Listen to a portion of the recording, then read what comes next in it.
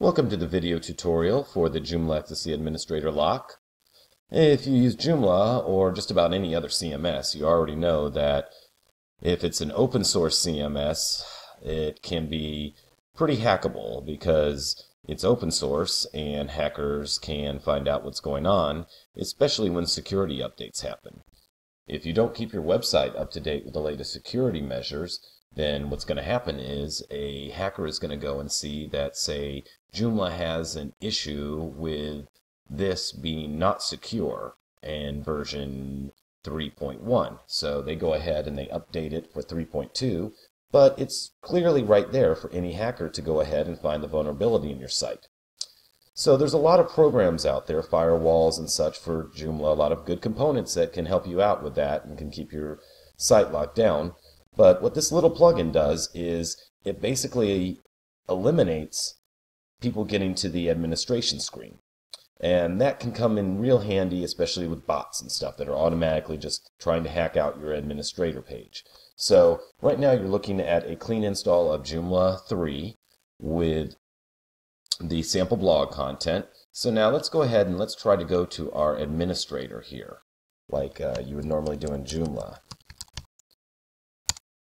And as you see, you don't get anywhere. It's the home page.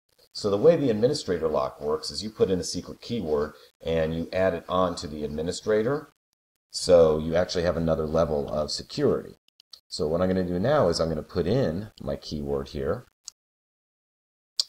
to go to the administrator. And you'll see that the keyword is Joomla XSC is the best ever forever. And now I'm going to hit enter. And now that we're on the administration page, I'm going to go ahead and log in and show you the back end of it. Now we're in the back end of our Joomla installation, so let's go over here to the extension manager. And let's go to the plugin manager. And administrator lock. You've got your keyword here, which you just enter your keyword, and that's how you get in. Now what's even better here is you can go ahead and let's say that you have a website and let's say that you're paying some freelancers to do some things for you, or you've got a support staff, and let's say that you're using Virtumart or some shopping cart, but you don't want them to be able to get to your shopping cart because you really don't want them to see your sales numbers or whatever you don't want them to see. What you can do is you can, right here in this area, you can enter one or more component permission groups using the following syntax. The user ID, so there's your user, equals component.